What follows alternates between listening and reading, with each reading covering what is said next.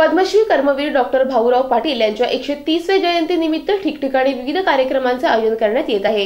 रयत शिक्षण संस्था सातारा यांच्या वतीने सातारा येथील कर्मवीर समाधी परिसरात शुक्रवारी जयंती सोहळा आयोजित करण्यात आला होता।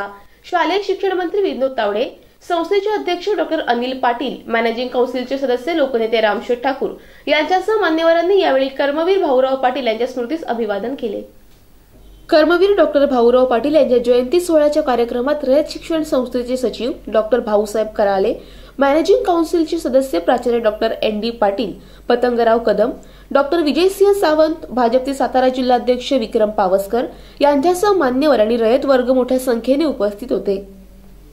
रयत शिक्षण संस्था शासनावर निर्भर न राहता समाजातून आपली संस्था कार्यरत आहे।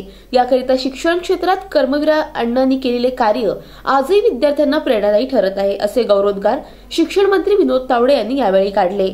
शिक्षण मंत्री विनोद तावडे यांच्या हस्ते रयत ऑनलाईन एज्युकेशन YouTube चॅनल सुरू करण्यात आले आहे।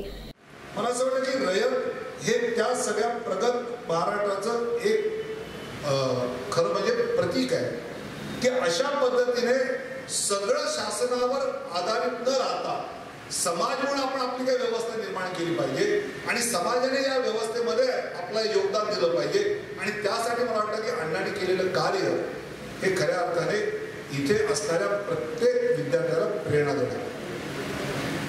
तसेच संस्थेची माहिती व विज्ञान पुस्तिका यांचे प्रकाशन यावेळी करण्यात आले। संस्थेचे अध्यक्ष डॉक्टर अनिल पाटील आणि मॅनेजिंग काउन्सिल सदस्य डॉक्टर ND पाटील यांनी उपस्थितांना मोलाचे मार्गदर्शन केले। यावेळी विद्यार्थ्यांनी विचारलेल्या विविध प्रश्नांचे शिक्षण मंत्री विनोद तावडे यांनी निरसन केले।